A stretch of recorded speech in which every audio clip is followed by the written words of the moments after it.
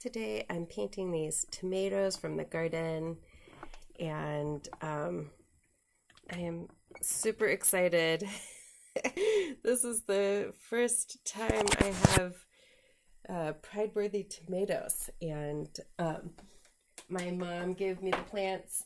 She has the green thumb in the family. And so here we go. I'm gonna scoot in tight.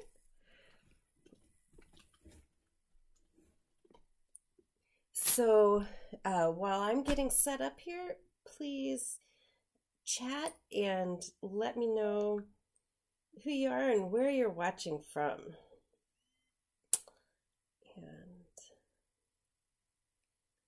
I get all set up here so I can see your comments. Thank you so much for bearing with me last time. I just had the worst internet connection, and I really appreciate you're being so gracious about it. So here we go.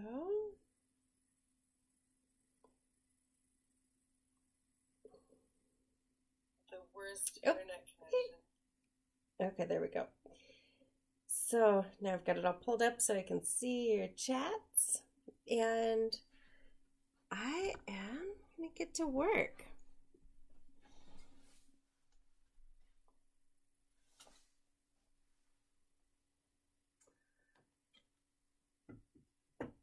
So for anyone who hasn't heard about it yet, I am doing a live announcement tomorrow on Facebook, which is something I haven't ever tried before. I like this interesting tomato here. Let's see what I can do with that. And I love the smell of tomatoes. They smell so good here.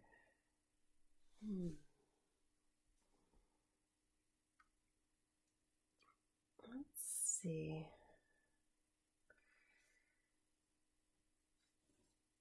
So the setup is always one of the things that takes the most time.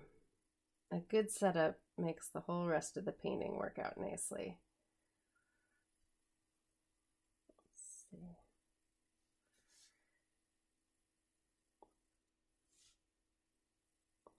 Now it has kind of this U shape from my perspective. I feel like it needs a little. Yep, there we go. Everything's kind of overlapping. I can see the interesting bits of some of these tomatoes. So, good morning and welcome. Thanks for joining me, and please leave a chat and let me know where you're watching from.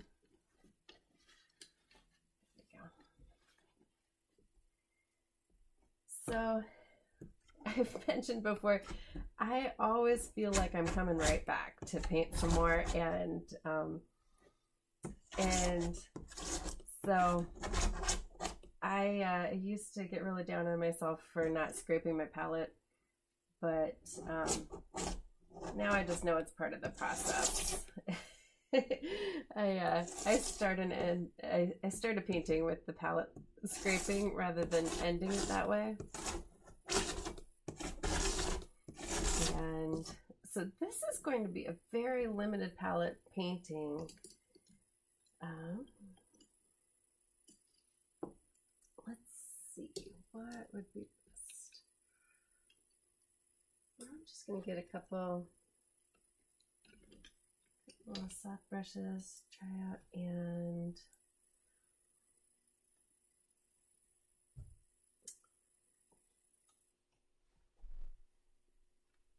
a bunch of medium, and I'm just gonna map it in right there.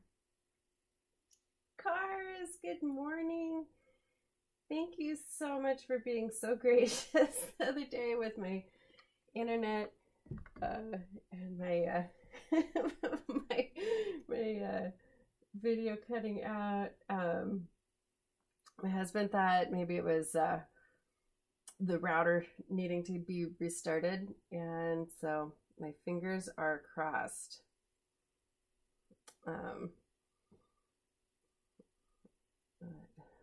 We'll see. I'm pretty far from the router. I moved to a new spot in the studio that has a lot of natural light. It's really pleasant, but it's also further from the router, so just fingers crossed. Natural light is really nice.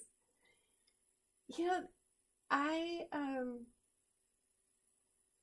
gonna do like a little vignette. I'm just gonna put my stuff in the middle and let it kind of fade off on the sides. And get these guys mapped in, and then I'm gonna wipe it back off and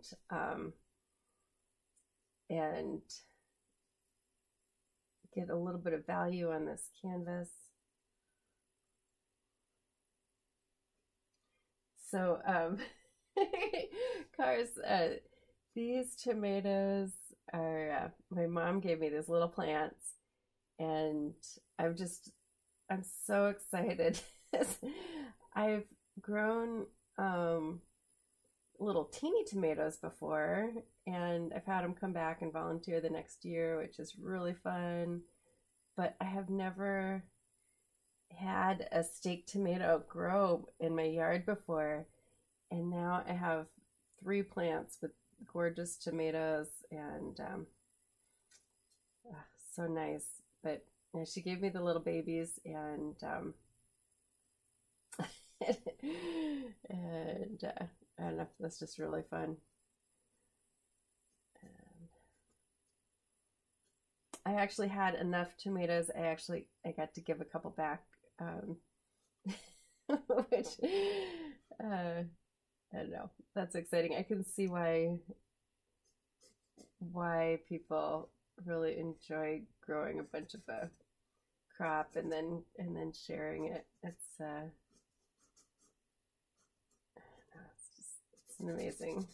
amazing feeling. So I'm just gonna mapping in, and as always, my perspective, since you're looking at it with the camera from over here and I'm looking at this angle, it's going to be completely different. And you are welcome to grab a brush or a pencil and paint along, or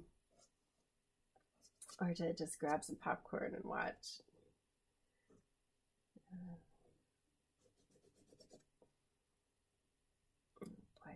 And this one little guy here, there's some nice variety in the colors. And let's see. I'm just going for a black in. I'm not trying to get accurate colors here, but I'm gonna try to, just because I want some distinction here, I'm gonna get a little bit closer. So this is my cadmium red, ultramarine blue, and cadmium yellow, and I'm still using the colors out of those little sample packets, which is super cool. I've added a couple more colors, so I have my normal palette now. And let's see. And this is part of what I find so beautiful about tomatoes, is just that the wild stems right next to the smooth tomatoes. That's really lovely. And this guy, something like that. Okay, so this is where this is really cool. I think this will end up being kind of focal.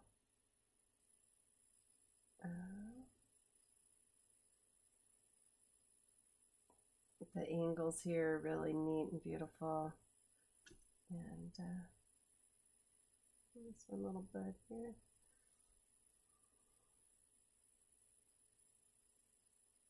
And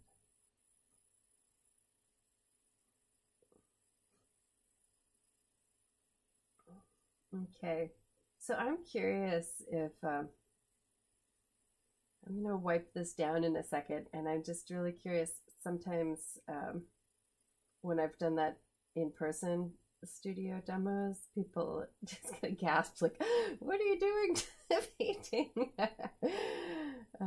But I'm curious if that's something that you also do as part of your process. And I don't do it every time, but it is really satisfying to do it sometimes. Okay, here we go. And I kind of, oh, that's really neat. The greenery here is just going right along the edge of the tomato. That's really beautiful. And one more. Okay.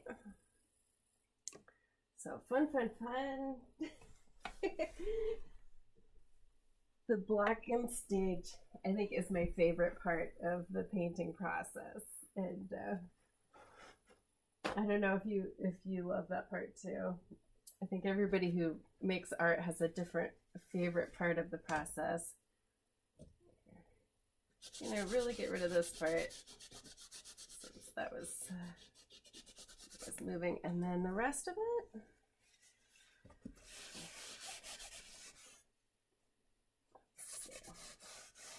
Just wiping it down a little bit.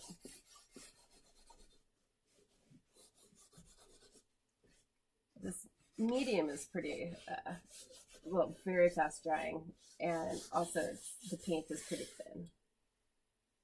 And I want a lot more color right underneath. So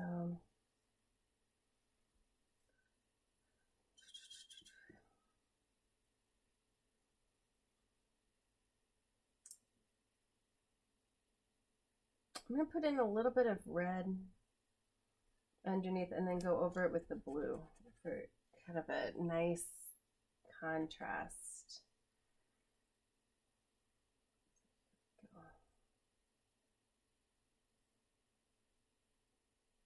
And I'm going to make it a little bit softer than the red here.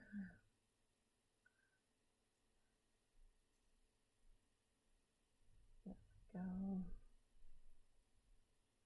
And really soften this up. I want it to be distinct from this area. Okay, here we go.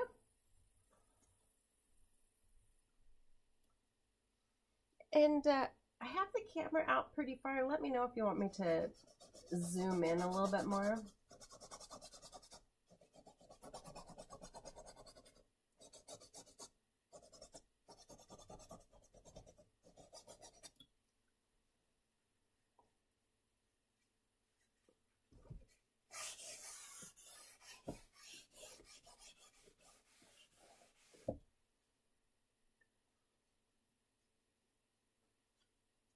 So here we go.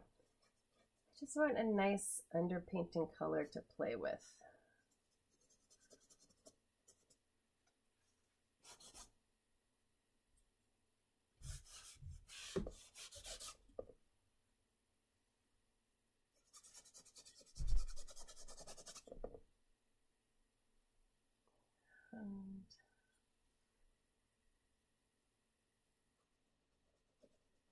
And I don't mind going over the lines, but I'm trying to add a little bit of information as I go and correct the drawing. And Chris, if you are there, thank you for the suggestion.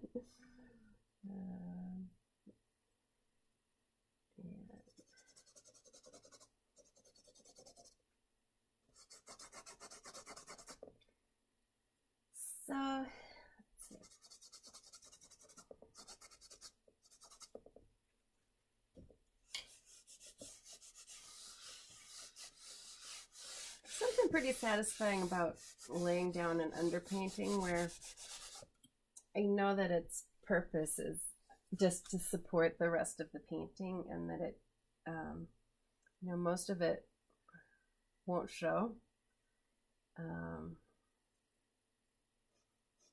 Yes, laying down a little bit of groundwork here. And,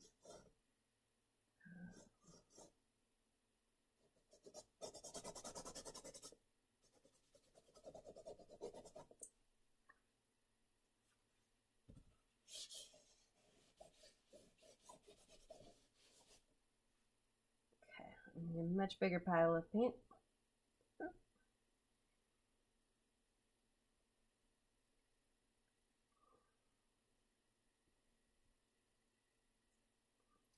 And because I'm using medium that makes it dry faster, I'm trying to you know, grab paint off of the middle of my palette that's already been mixed with the medium, rather than out here, just to you know, to save paint. Okay, add a little bit of value in here for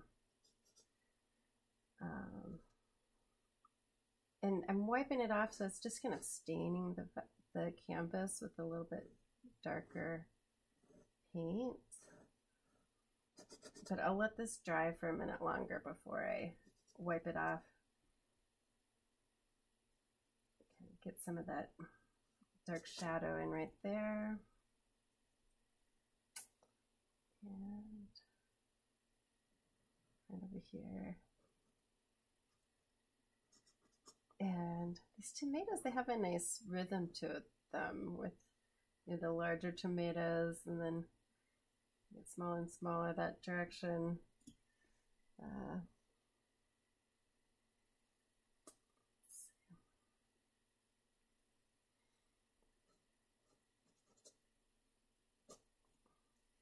And okay, grab a bunch more paint.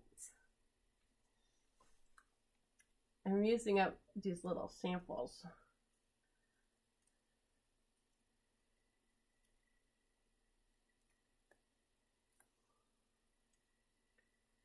Since they, you know, they're in packets, so they don't have caps, and we get the use out of them. There we go. So that's the stuff, and like I said, I don't remember actually getting the sample what the situation was. If I was just curious about their paints, or what that was. There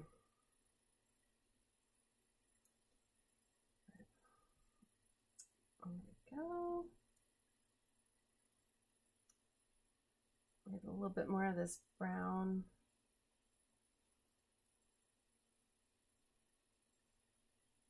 Okay.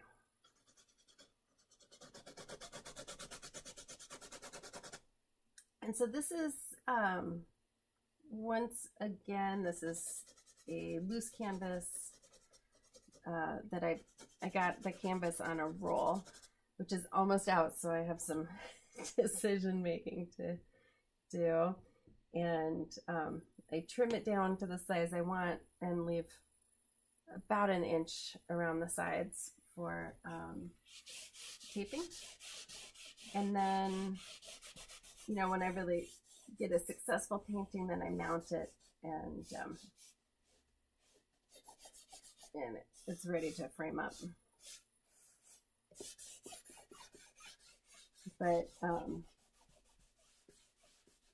I really like the hard surface of working on a canvas that's on a board, and this is just gator board, so it's super light. And so last weekend I took something like this with me when I went plein air painting, and it's just so light for hiking.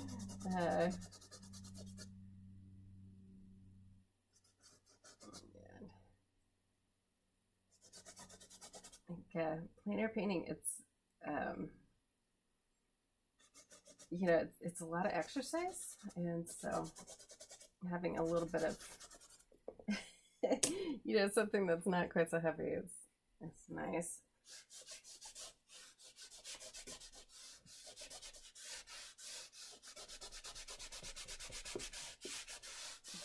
But it really did make me realize why so many of the plein air painters are so fit. Yeah, but you know, hiking into beautiful places and then carrying a bunch of painting equipment with, that really is great exercise. Okay, so now I'm gonna kind of reverse this whole thing. Yeah, let's see. Let's start with a little layer of tomato color, and now I'm really looking more precisely at you know, what this tomato color is. It's kind of fun being right next to it. I can really hold my brush up and be pretty specific about it. So this is where, you know, when I hold my brush up and I see that you know, my cadmium red mix is more orange and less blue than the tomato, and this is really kind of a big decision for me of whether to try to cool it down with a blue or with my alizarin crimson, because both are cooler. And if I go with my blue, I feel more like I've made a decision to do kind of a muted palette, muted colors on my painting. And if I go with the alizarin crimson, I feel like I've, you know, that's sort of a decision to have a really vibrant painting. And I love both those things, so it's you know, it takes a lot of thought to make that decision.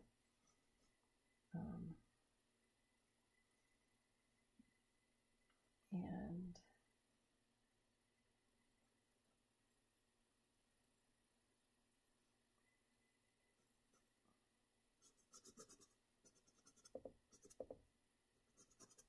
so I'm going to move to working without any medium pretty quickly. I'm going to get an initial coat in here though with using medium, and kind of going over some of these lines right here. And I left the dirt on there. I just thought that was fun. I just grabbed these.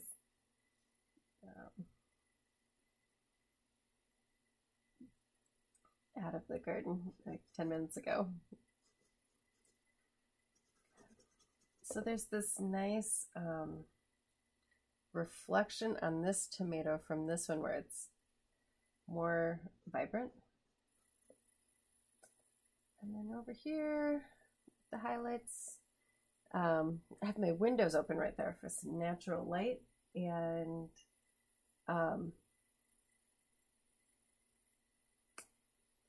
so I'm going to do the color that's underneath and then come back for highlights later.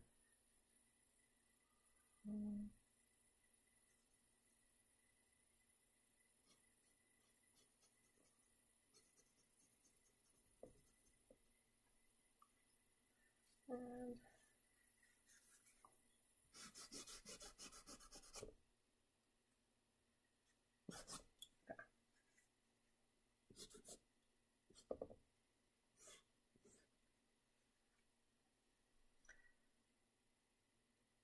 so this guy's gonna have a lot of orange. Let's see. I'm just gonna take that same mix, warm it up a little bit with yellow.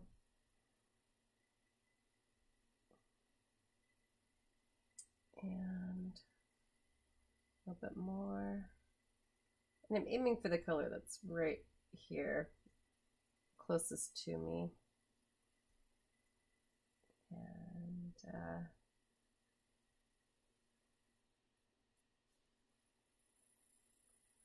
And this is just part of, I'm choosing what's most important to me and doing that first so the other pieces can work with that.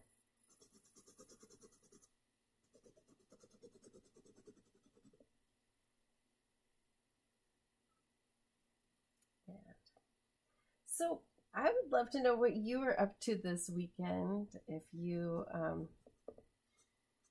have weekend plans that are different from your weekday plans. If you're making art or catching up on movies or working in the garden.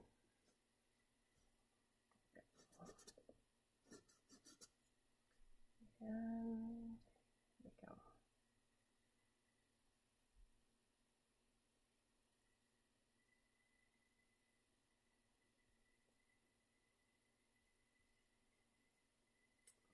So this is a little bright, but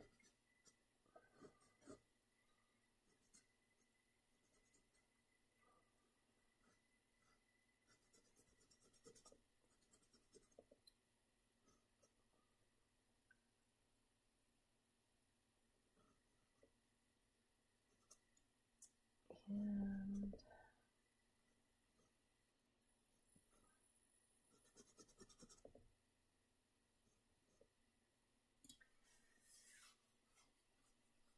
I haven't added any white to any of these mixes yet.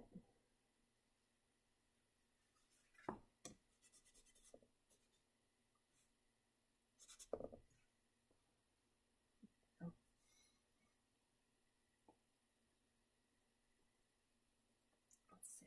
Get this one back here. It's a lot darker. It's in shadow. And excuse me, I'm gonna jiggle the camera here.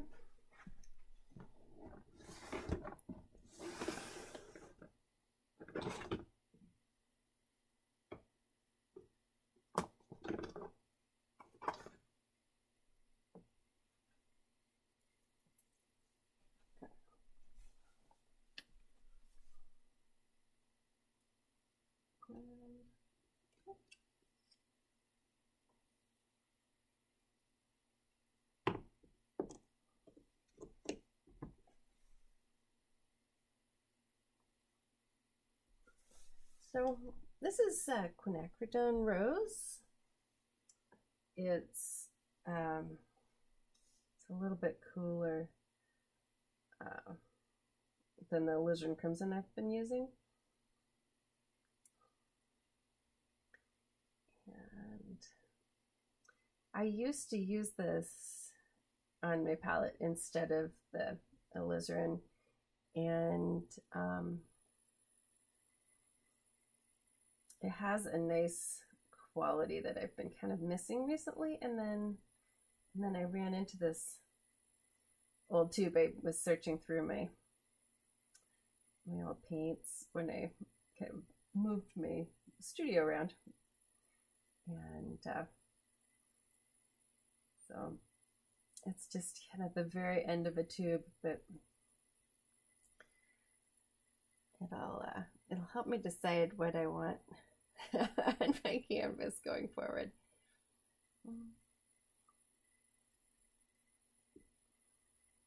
Or on my palette, excuse me. And so this is one of those fun here. It needs to move in. There we go. Always correcting the drawing. And I'm being careful to cool this down, but not to, I'm avoiding the yellow. I don't want it to turn brown.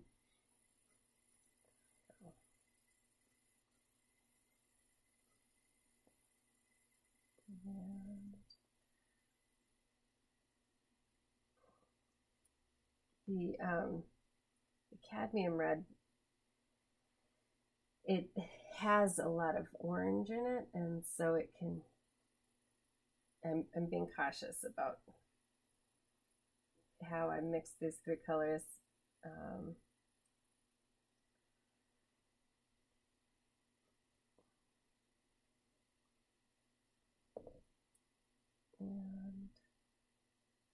And then the top half is very orange.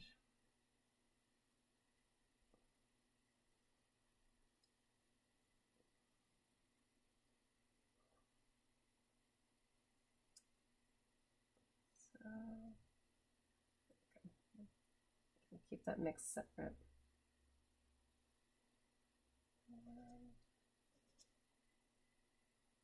Yeah, that might have gone a little over.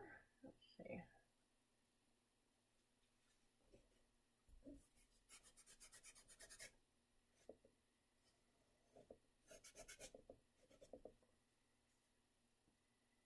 Some soft edges in here.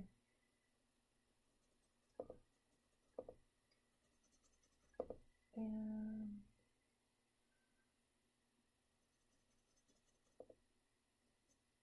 there we go. I like that shape there.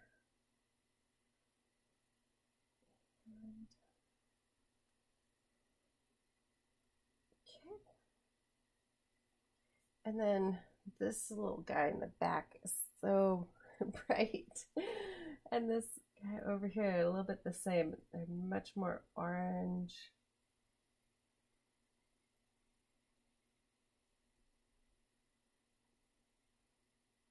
And so, yeah, let me know if you are a gardener. If you're a gardener like me that does not have a green thumb,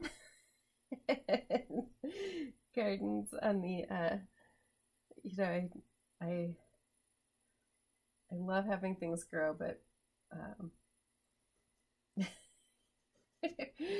but yeah, I have no green thumb. Or if you're one of those people like my mom that could just grow anything, seems like she's always had beautiful flowers and vegetables.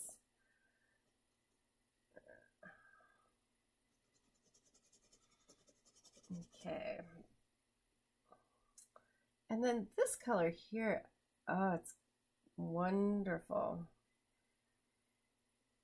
That, yeah, really wonderful. It's, you know, it's sort of leaning towards green. And it's almost like the colors of the Honeycrisp apple here. And dip into white for the first time here.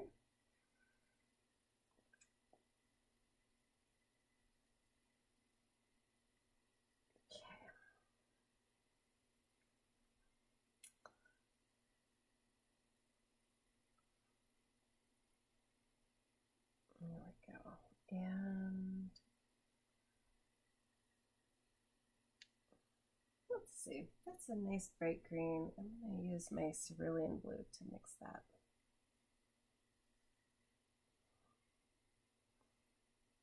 It's, yeah, it's an interesting color.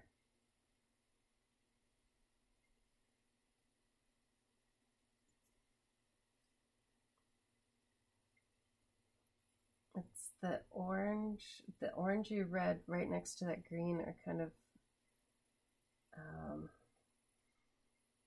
it's like they're having a little visual party here.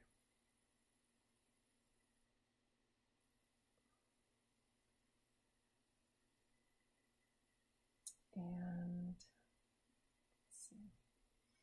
The cerulean blue is more opaque than my yellow. It just, when I mix with it, it just a little bit goes really far. Whereas with the yellow, it takes a lot more paint, so.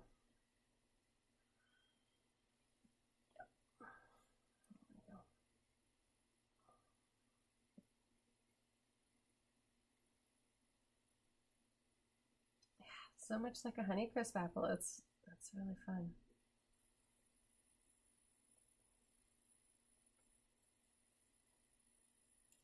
So I wonder if farmers, when you get a tomato plant you're really excited about, if you keep the seeds, use them again the next year. Mm-hmm. So kind of tempted to give that a shot here.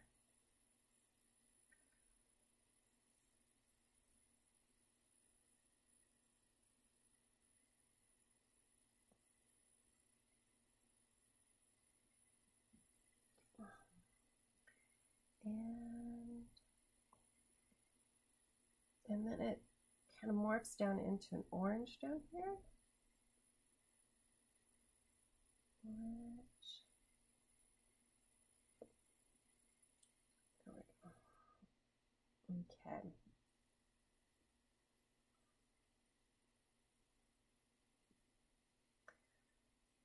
Let's see. I'm gonna get that little guy in the back.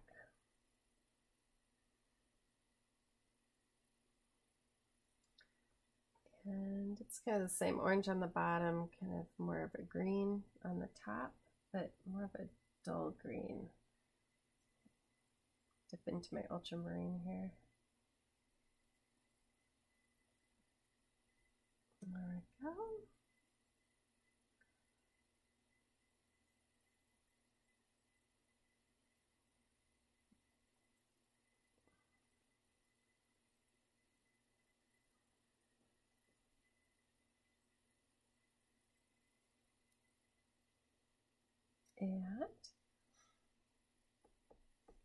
And then get into that orange. So pale.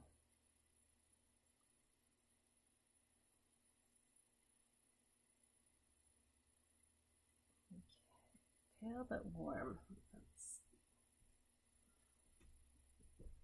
And and that whole warm and cool thing.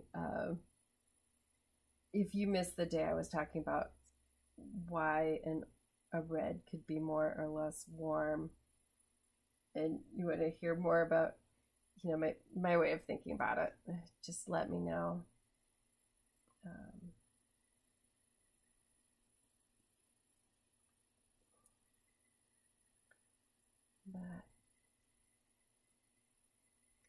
there we go.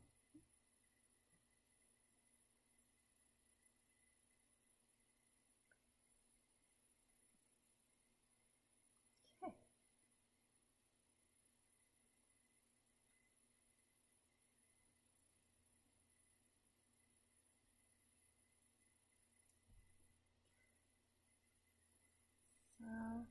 So let's start with this and see where it goes.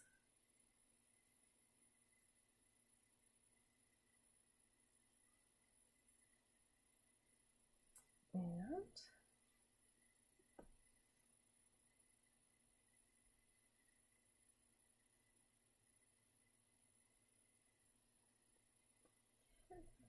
a little more yellow.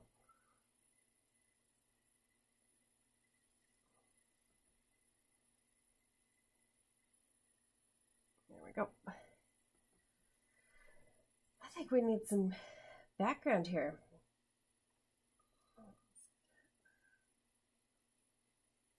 A little bit of the shadow in here. And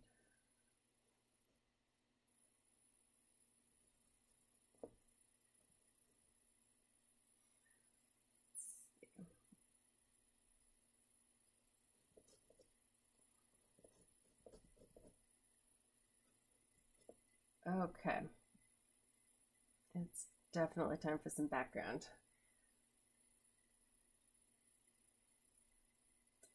This guy.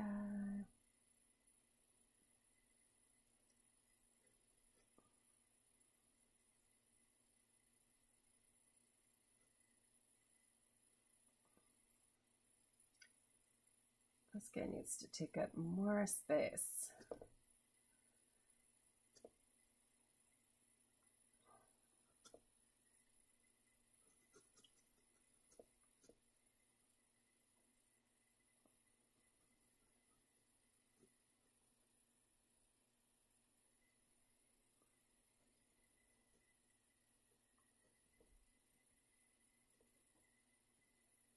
Okay.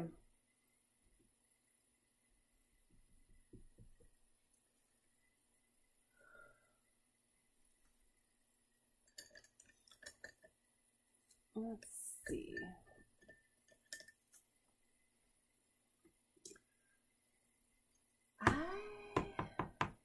So I'm a little torn about what color to do for the background.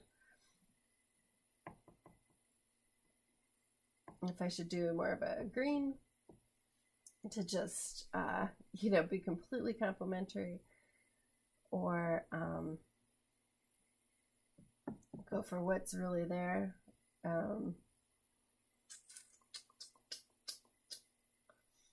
Do a little bit of blue and green, and then have some brown in the foreground, and just go from there.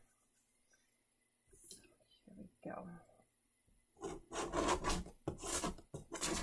Sorry about this noise. It's like nails on a chalkboard.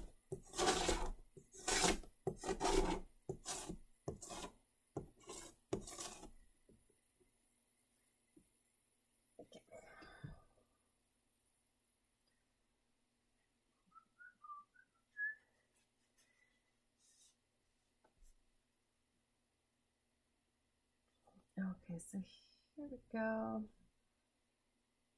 I'm going to mix a nice dull green for this.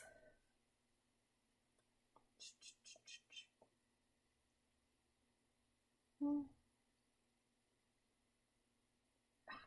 tell him I'm completely torn. I think I'm actually going to do what I see first and adjust as needed.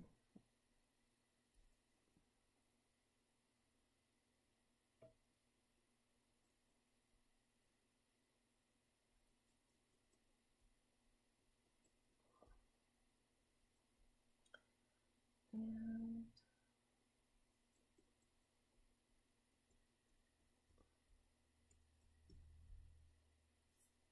let's see, where does that need to go?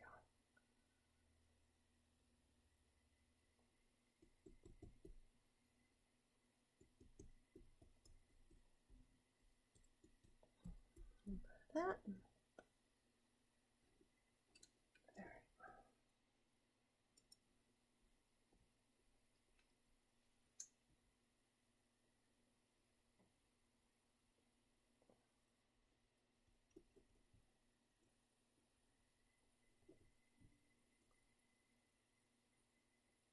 And I'm going for kind of a dull color, so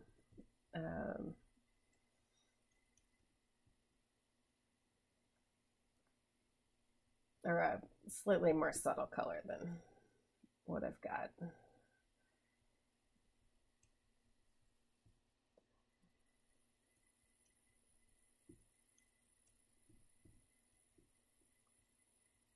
And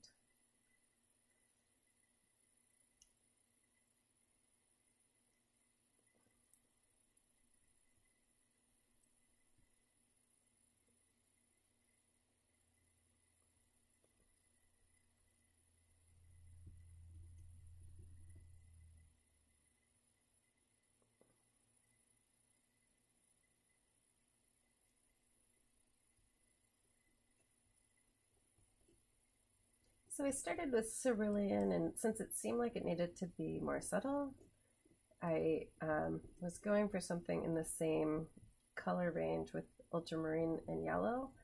But obviously that wouldn't be as strong of a color.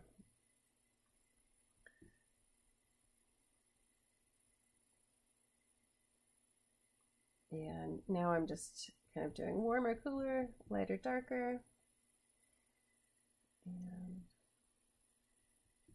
a little cooler. And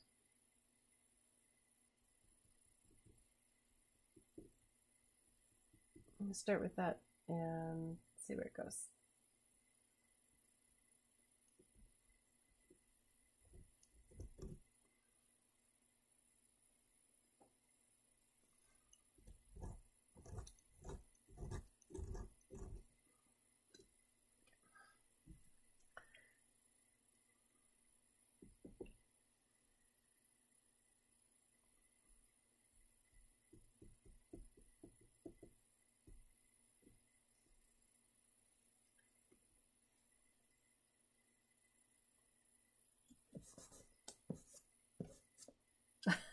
That's fun, right? It glows. Okay.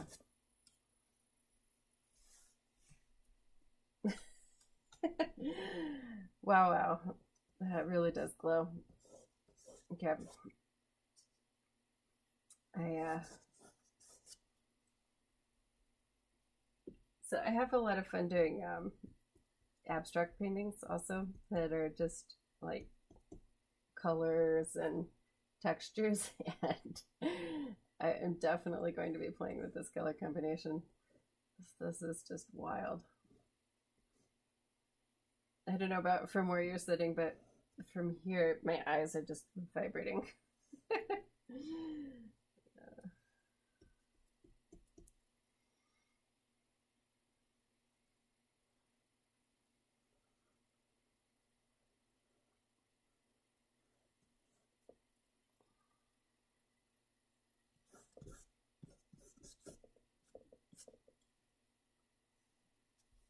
Okay, that's hilarious.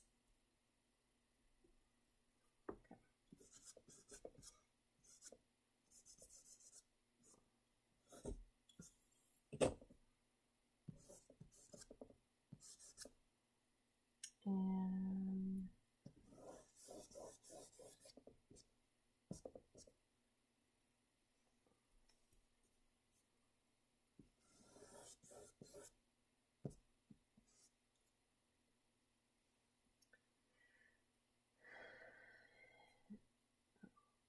lighten it up a teeny bit for the background.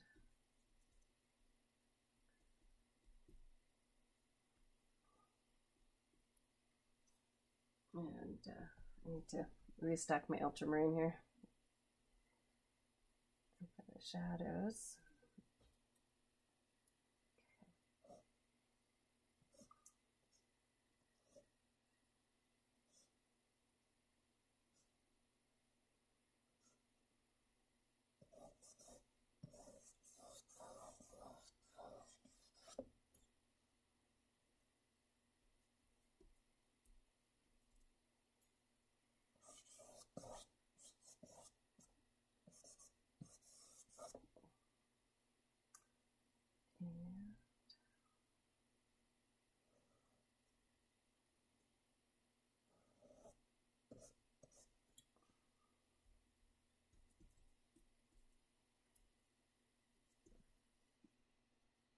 So that was, if that surprised you too, having that color kind of just really vibrating there,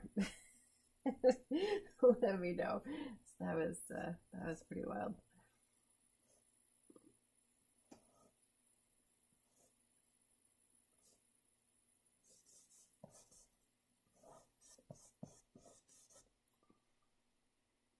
And for those of you who have just joined, welcome.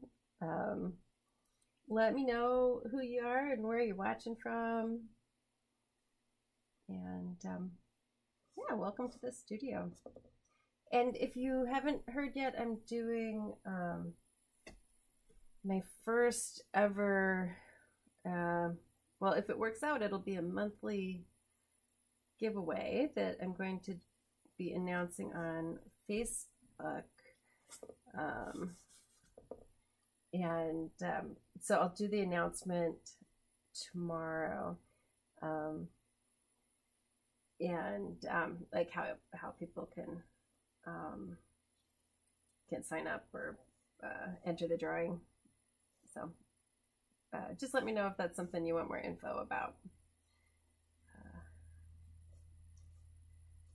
Kind of nervous about it since I've never I've given away artwork before, but just in my newsletter in the past. I've never done it on Facebook before, and for some reason that's kind of scary.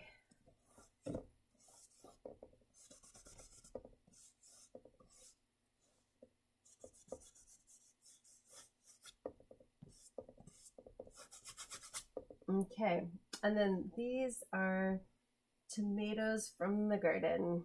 And okay, excuse me, I'm gonna jiggle the camera again and get out some some more color here.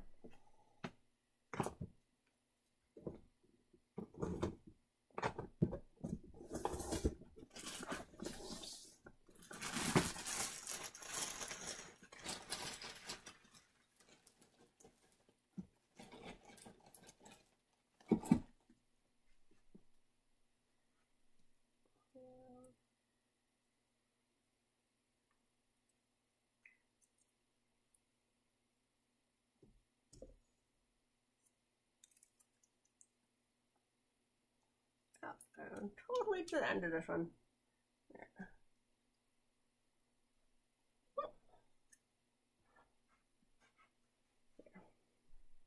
Got a couple tricks for getting every bit of paint out. I'll do that later.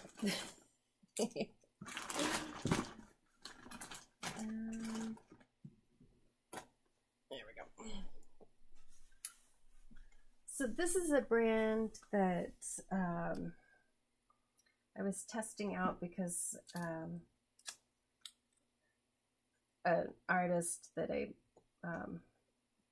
who was my mentor last year uses this, but I just can't get used to the consistency of it. It's kind of, I don't know, it just has a very different consistency than what I'm used to.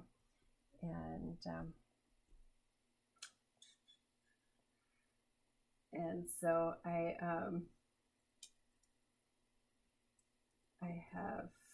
have not been using it. Obviously, it's a brand new little tube of paint, but I didn't want to shop for more paint when I obviously have a whole tube of that color right here. So I'm gonna give it a real try and see how it goes.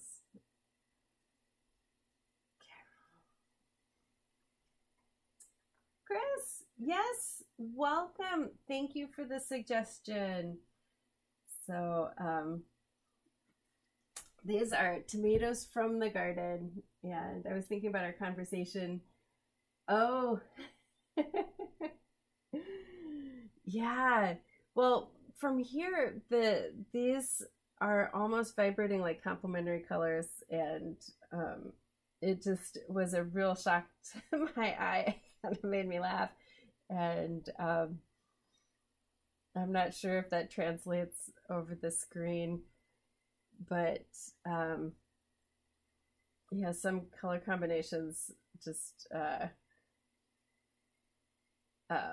you know, they make the they make your eyes actually kind of the cells kind of switch on and off really fast. It's really funny. I feel like it almost did that.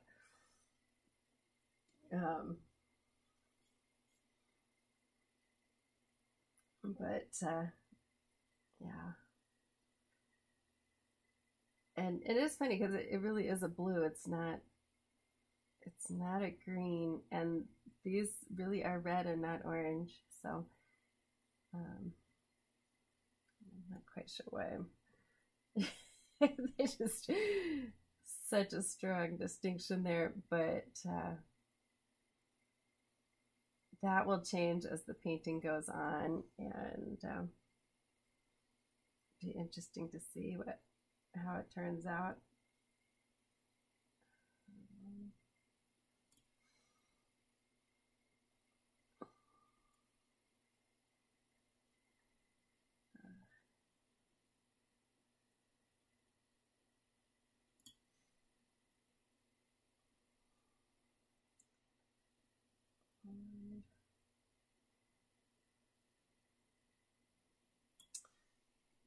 Let's see. And I'm not sure if you heard my internal struggle with whether to do a blue to kind of honor what I'm looking at here, or to do some more outdoorsy on the plant kind of colors. And so I decided to give the blue a shot first, and if it doesn't work out, I'll change it.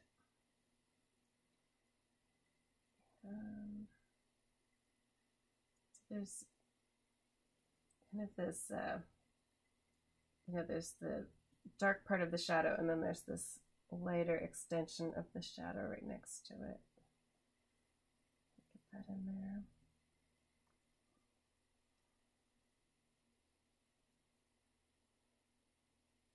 And get rid of more of this red. I like some of it poking through, but a lot less than what's here now. And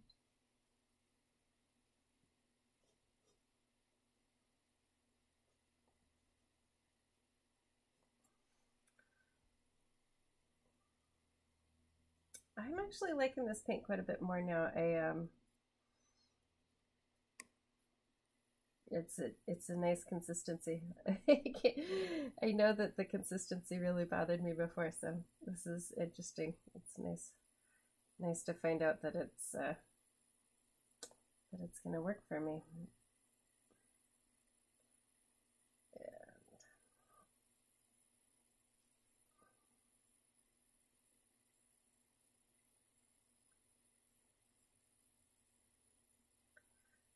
And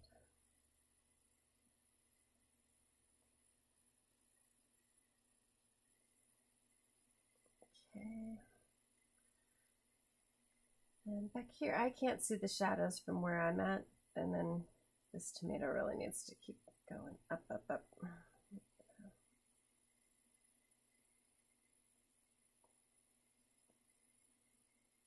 I love their kind of irregular shapes here.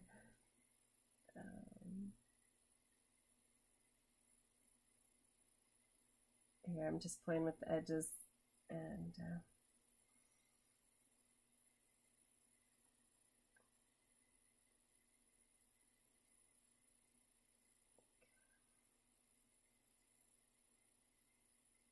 we go.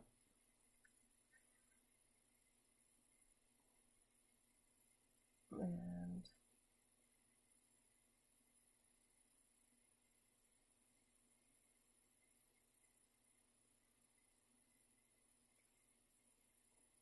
okay, I think it's time for here. I'll wipe out a little bit more of this because that's a lot for my eyes.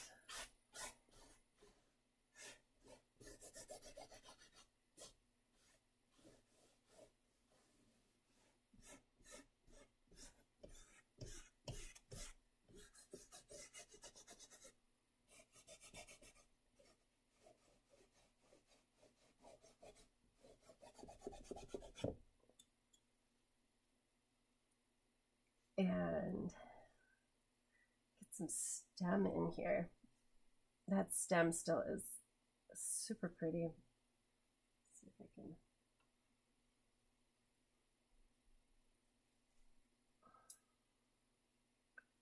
Let's see, I'm gonna get the shadow in here first, so I'm not like painting around the stem right from the get-go.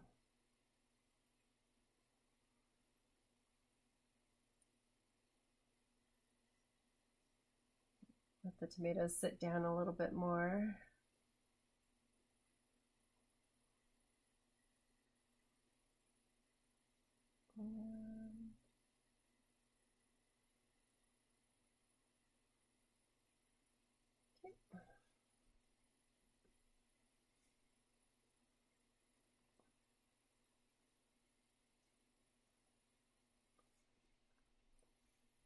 And it's a nice green for this stem.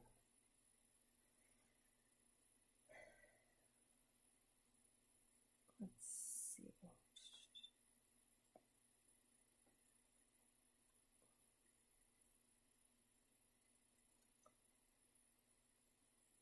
So I want it to be solidly green and not brown. It's a subtle green, but get the right quality to the color.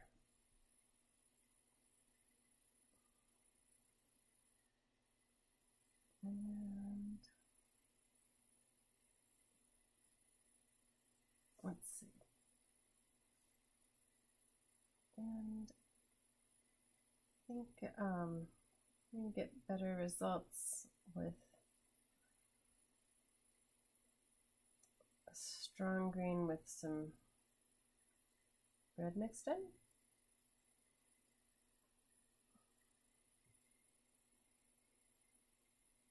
And I just do this with my greens. I don't do it when I'm trying to mix purple or orange, but for whatever reason, I find that sometimes the red can make the green more subtle in a way that is more pleasing to me than using ultramarine would be.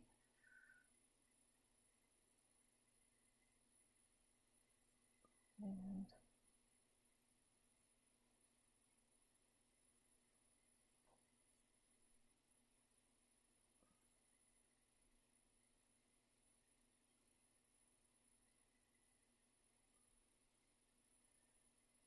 let's start there. And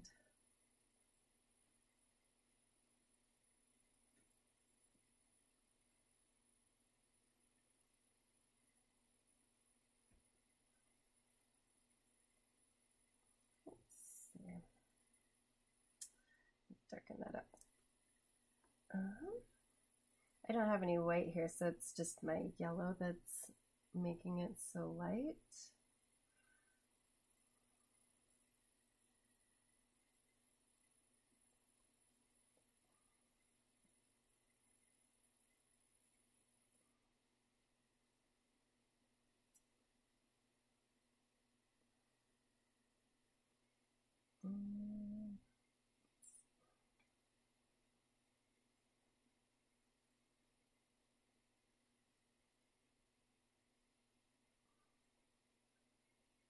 Better.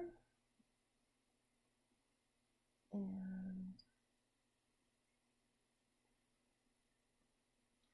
so these overlap depending on how much I move around.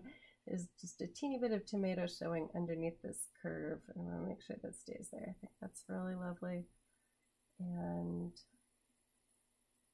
this is kind of on the shadow side of the stock here. And I'll come back over this with tomato. Yeah.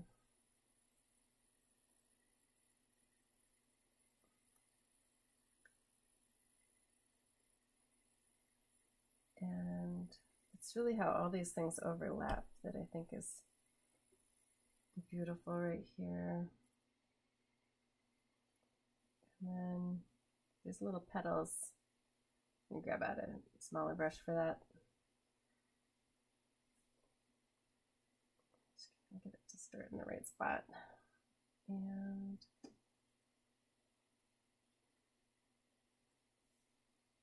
okay.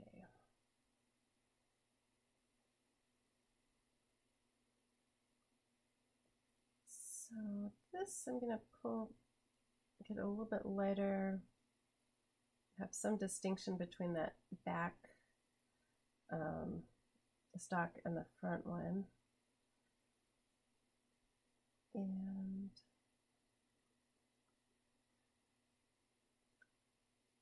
lighten it up with the white. Also, I was thinking about cooling it off a little bit, but white can really cool a color off, and so I'll just see what happens with just the white first. Yep. Okay, and then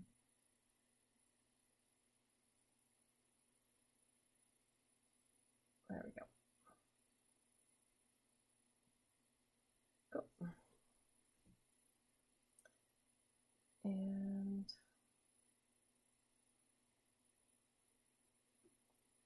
here.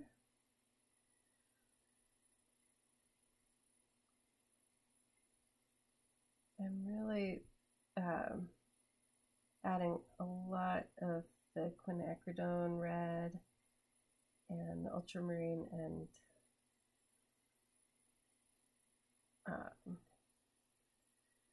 making this a very subtle green back here. So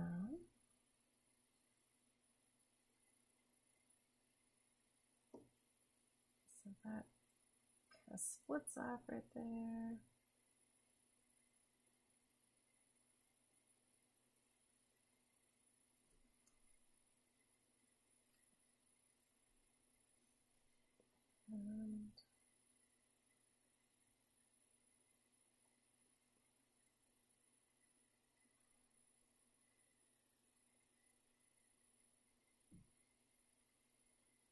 And let's see, kind of shifting the green again so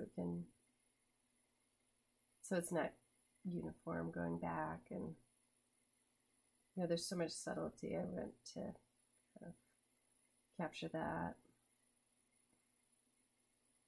And that, and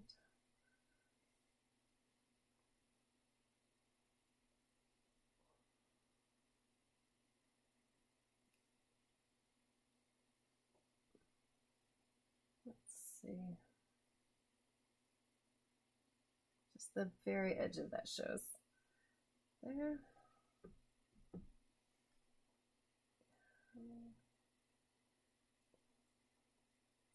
Okay, and now for a little bit of dimensionality here.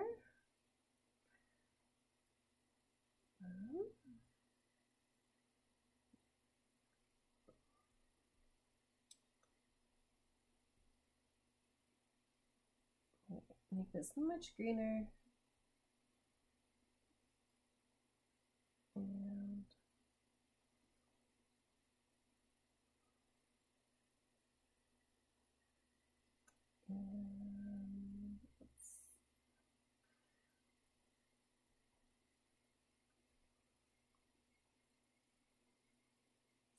I think greens allow so much like playing with the color and still being green. And okay,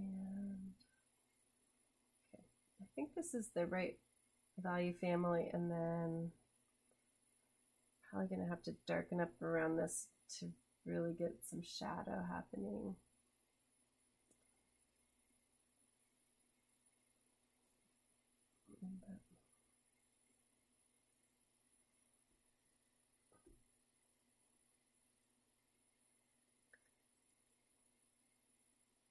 But yeah, I mean, we have so much flexibility with how to mix green and still have it read as green. It can be practically orange. It can be chartreuse. It can be almost blue, and still it will read as green. I think it's neat. It means there's so much room to play.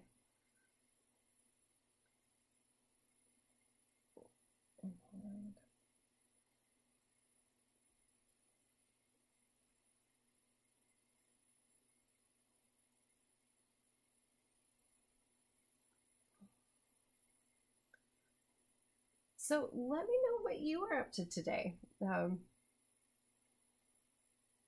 If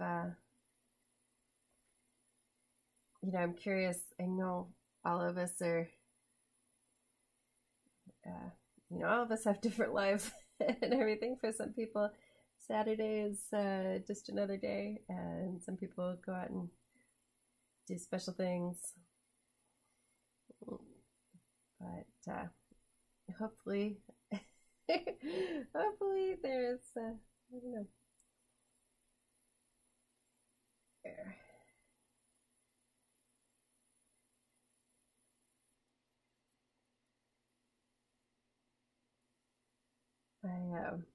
I'm very lucky to live in a place where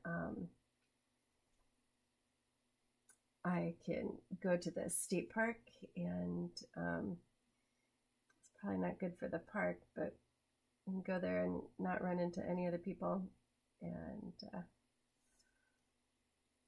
I just got my park pass yesterday, so we went out last week and to check out all the birds, and there were hundreds of pelicans and a number of herons and a bunch of other birds that I did not know what kind they were. It was really wonderful and beautiful. I'll put a dimension there.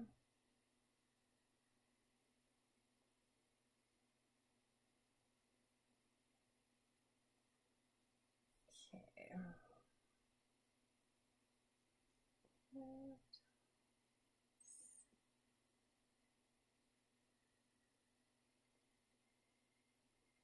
This part here I really find charming, how this one little bit hangs over. I'm not sure if you can actually see it from your vantage point, but it's really pretty.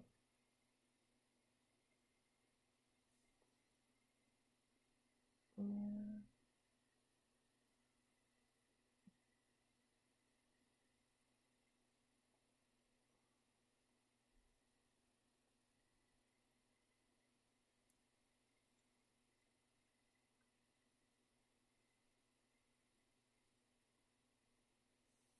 Okay, that's fun.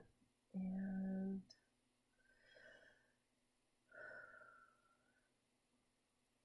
let's see, this guy needs some little petals before I get any further.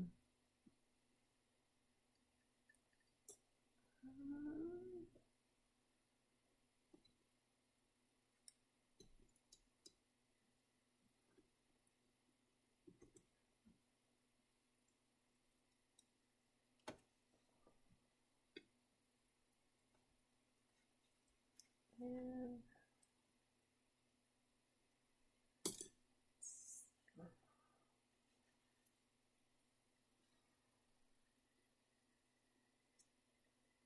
so this part, I'm going to go nice and dark.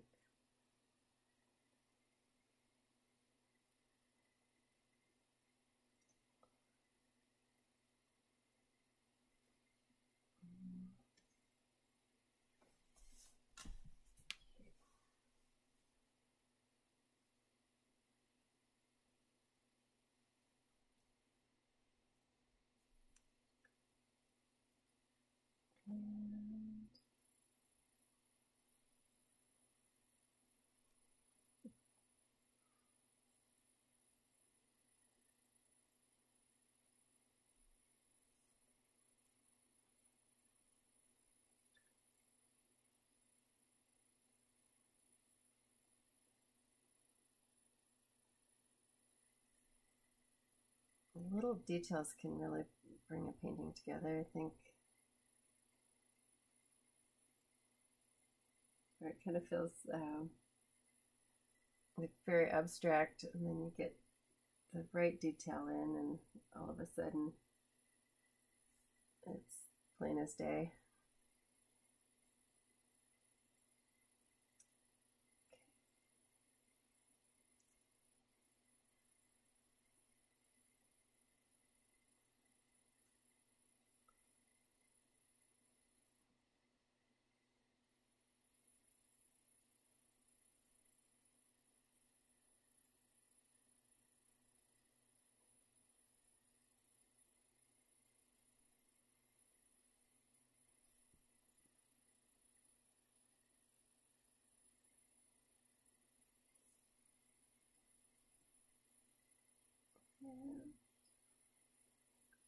Let me get some of that wild quality here.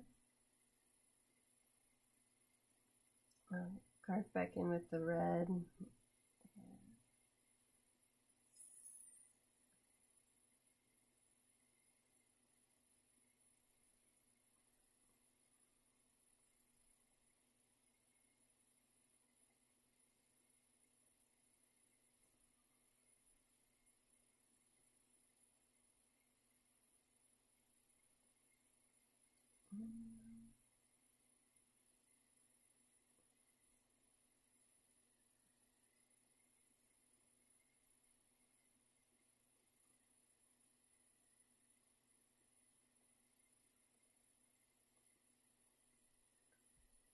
God, so this is kind of my dark that I have.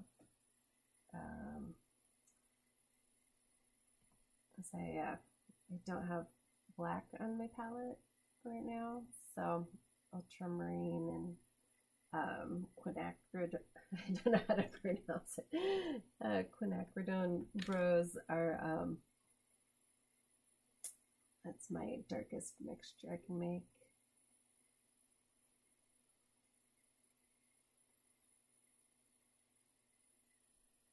And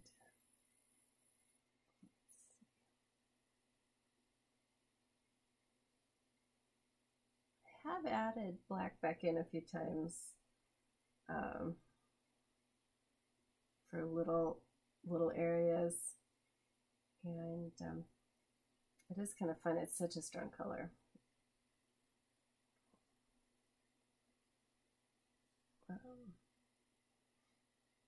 But I try to keep it off my palette unless there's a really good reason to put it on.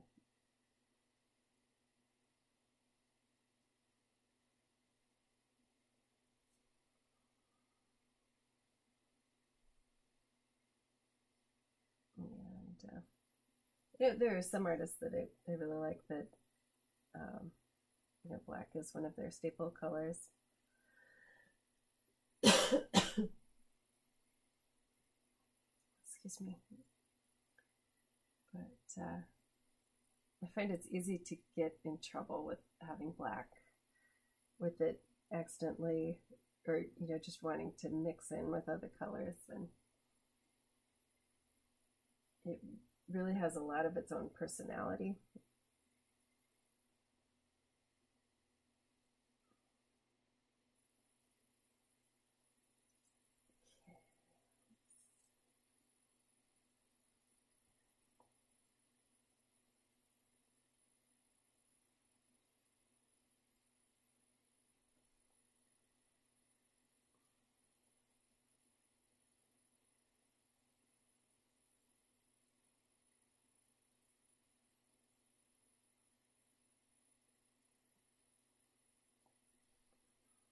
You can tell I'm concentrating really hard here.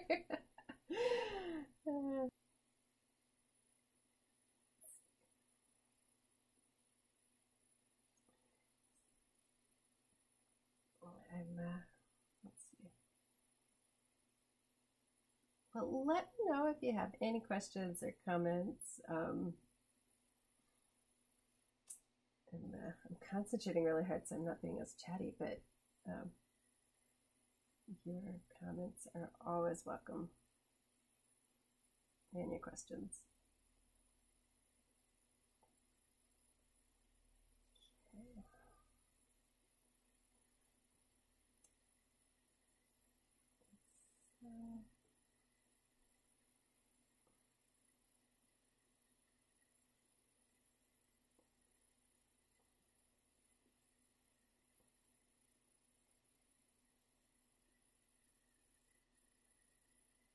Okay. Darkening up this area back here. Shadow.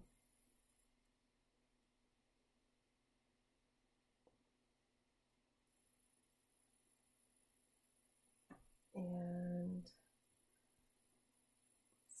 shadow under this tomato. Be a lot darker.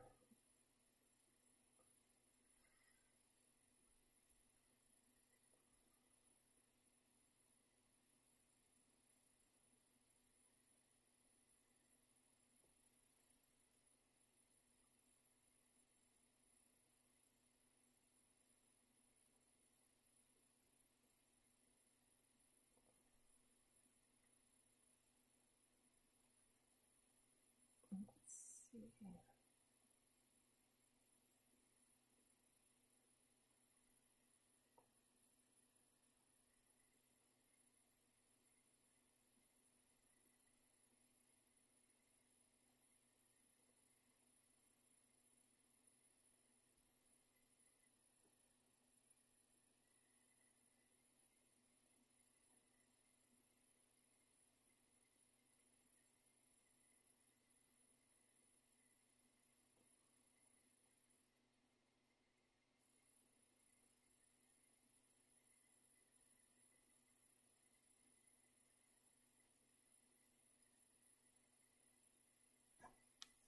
Okay.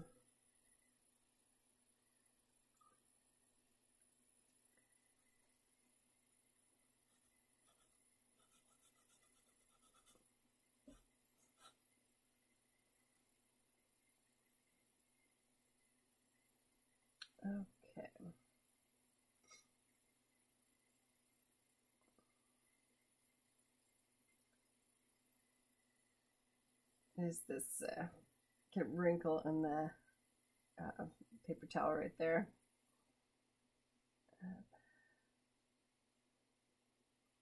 Okay. Get some more of these petals in here.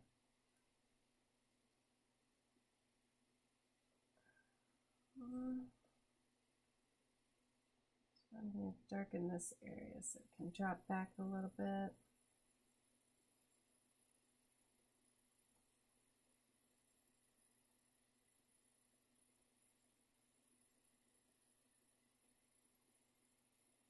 And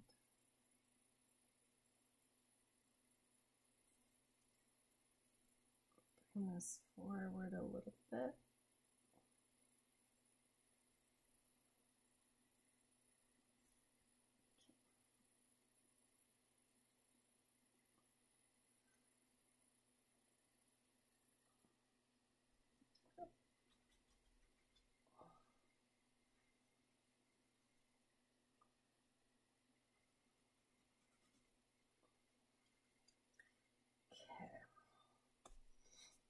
I'm gonna get a couple more petals and then drop this cloth back.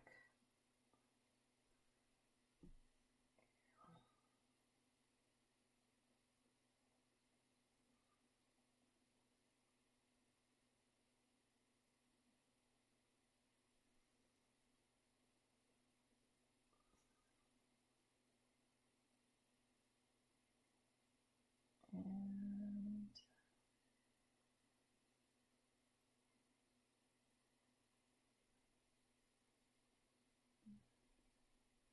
oh, hello! Before the blue background and steps emerge. That's very orange. Yeah. That's interesting. Yeah, the color I had them next to before was just extremely similar to the tomatoes, and I wasn't given them much room to stand out. And I think if I move the color of the background a little bit greener, they will the color will shift again.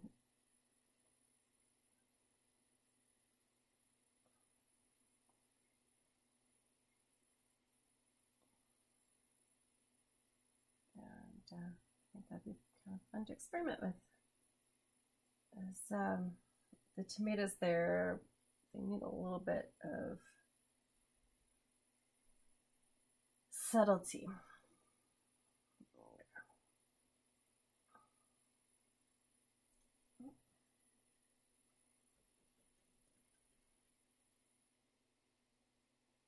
Okay.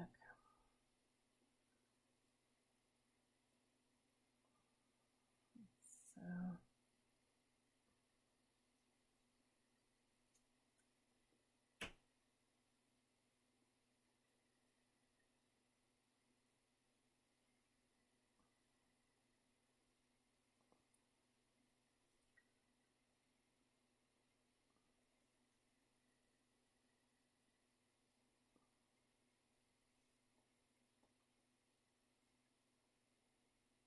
I'll just get some initial highlights in here.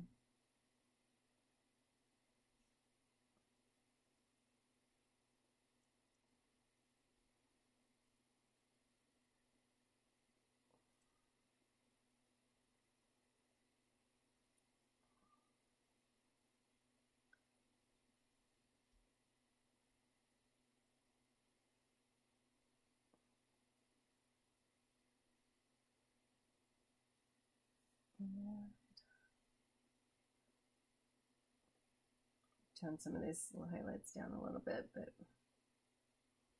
just gonna get them in here and see where we're at.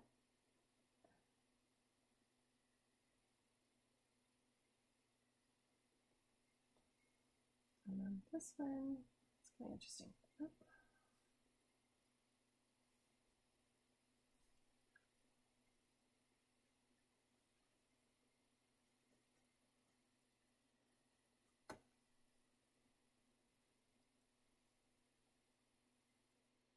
The highlight is hiding right on the edge from where I can see.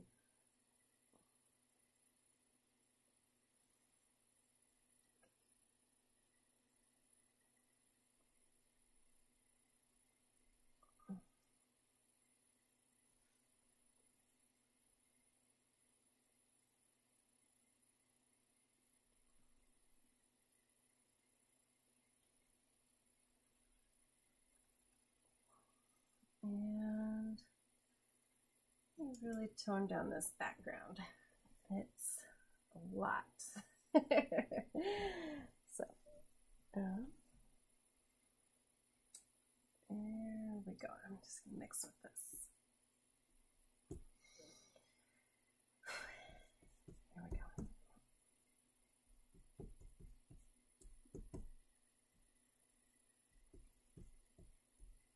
I'm gonna make a nice dull green.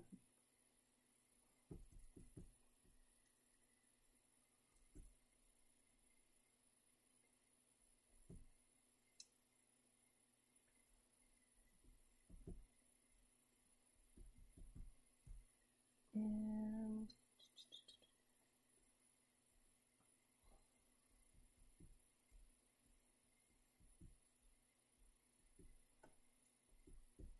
doing a little experimentation here and just kind of see where this goes.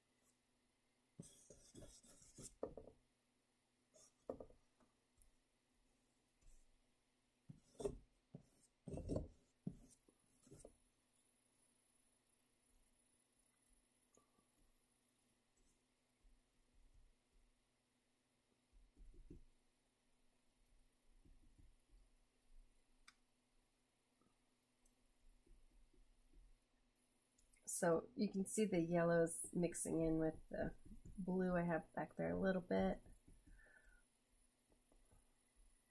And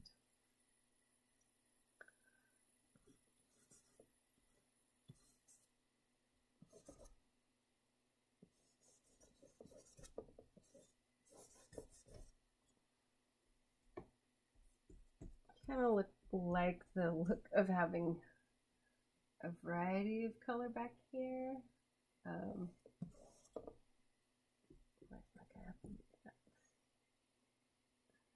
But also I like toning down the blue. There you go. Well, so if I haven't mentioned it, please like if you like. If you want to get a notification about my the giveaway I will be announcing on Sunday, just let me know and I'll get that for you.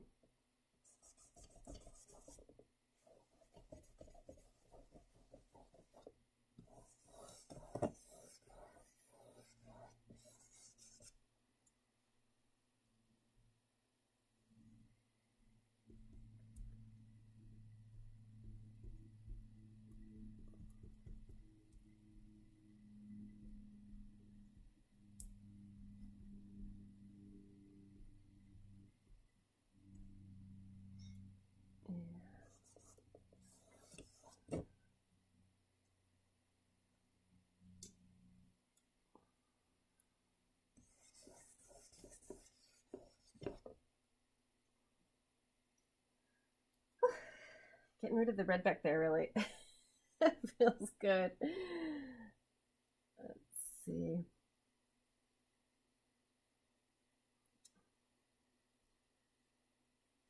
Wouldn't mind if the foreground is a little bit darker.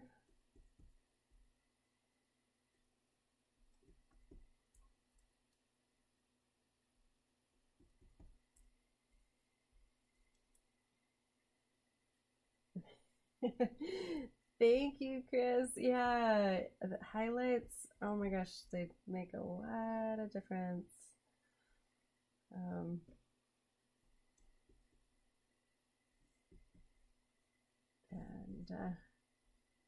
it's funny, without the highlights and the shadows, it's just kind of a flat plane.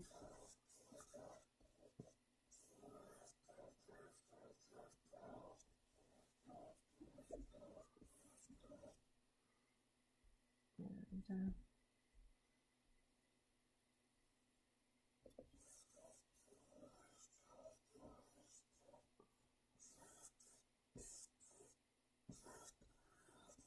it's funny how sometimes the stuff that happens in the last couple minutes of a painting is,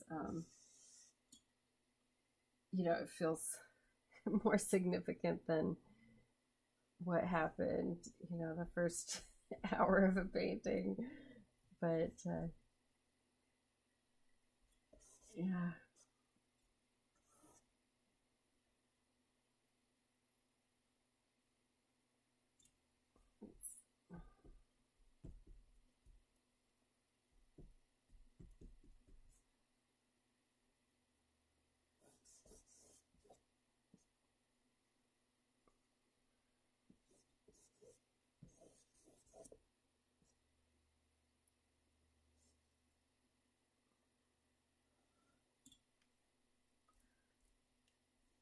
And I'll have to compensate for the fact that the color changed with the shadows. You know, because these are shadows on blue.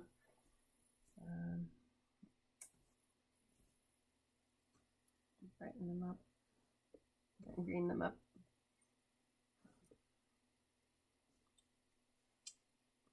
Okay.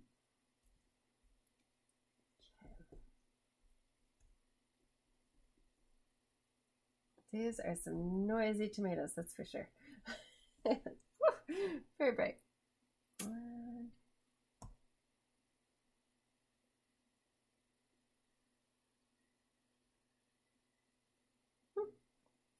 Okay.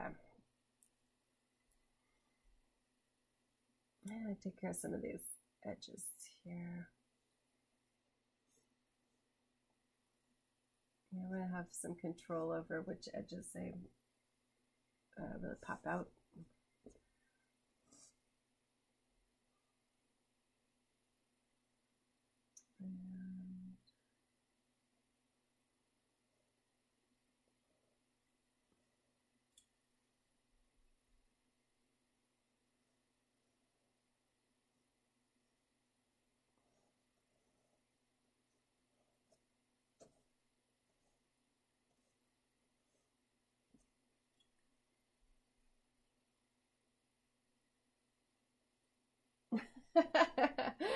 So Chris asks if I see the finished painting in my mind before I get started.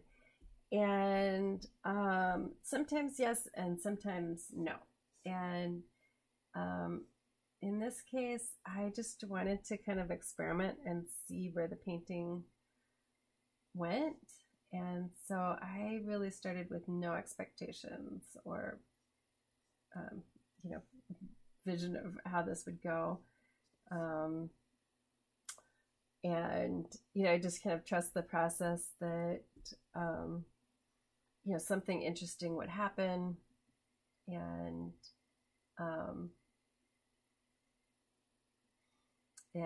so, but sometimes I do have a very clear vision, but not today.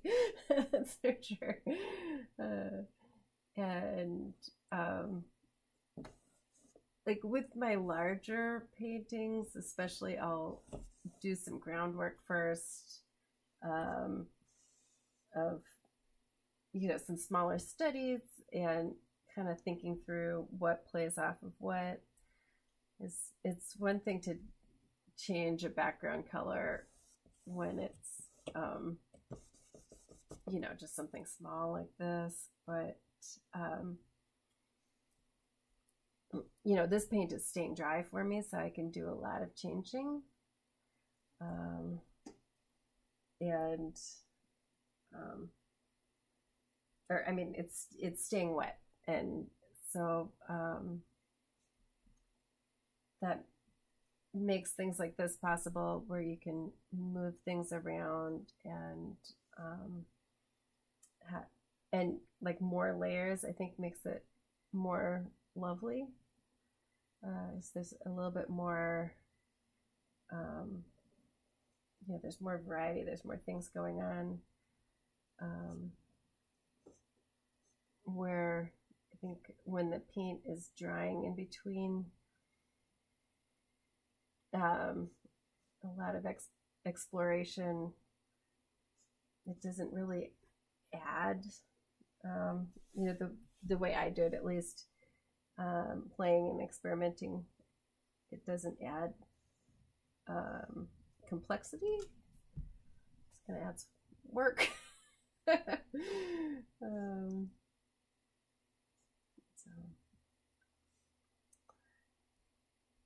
So working small can be really freeing that way.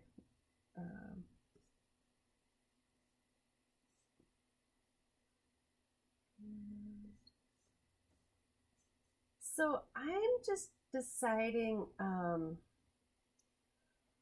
what edges I want to be hard edges and what edges to be soft edges. And I've heard different theories about how to choose those things, and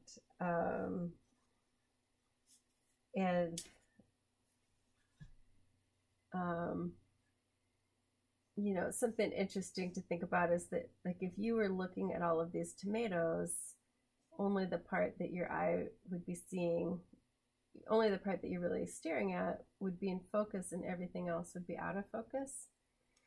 But the same thing happens when you're looking at a painting. Only the part that you're looking at is in focus.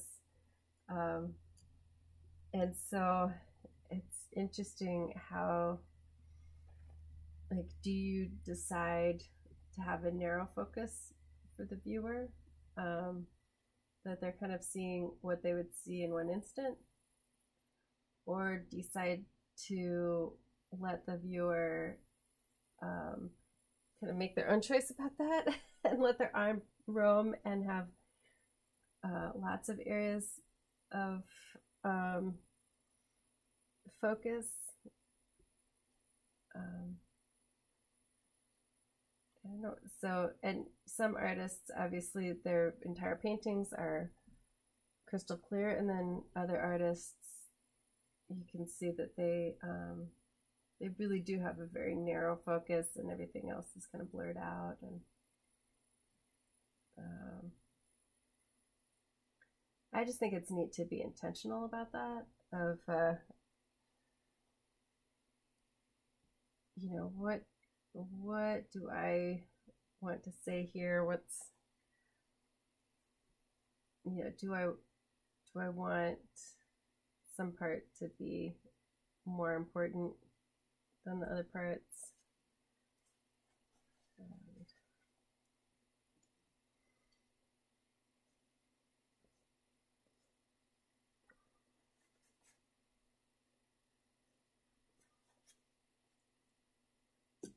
And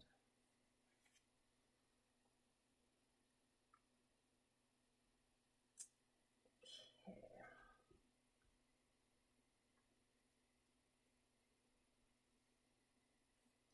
Well, since it's noon already, I will say goodbye for now. I'll record the rest of this demo and do like a little time-lapse thingy, so you can see how it turned out and how the rest of the process goes. I think I'm going to change the background colors more, lay this plane down, and really give these tomatoes more dimension. There we go. With a couple value shifts here.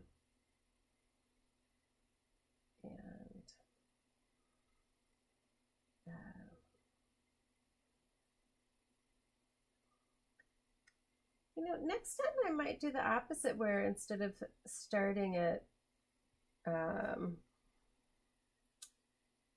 with you guys and then finishing later, I might start one and then do the finishing part with you guys. So let me know if that sounds like it'd be fun, or whether seeing the beginning or the end is more interesting, or if it's all kind of the same.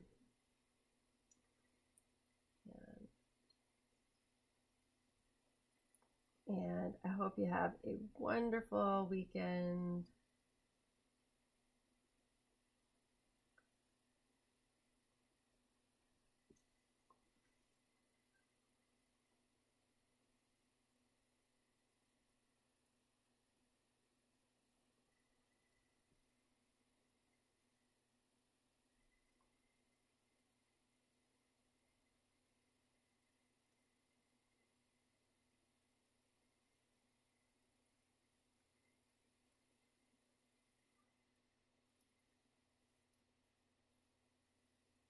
Paying a little bit more attention to my warm reds and my cool reds here. There's a real temperature shift across every one of these tomatoes.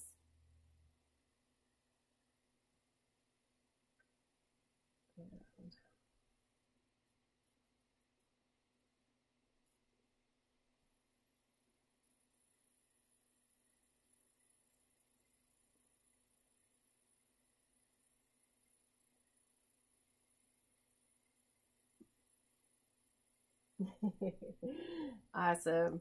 Yeah, I will do that. I'll organize next time so it's the end of a painting.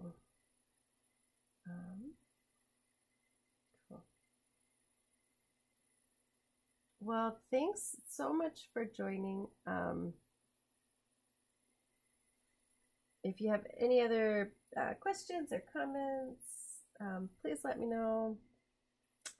And yeah, have a great weekend.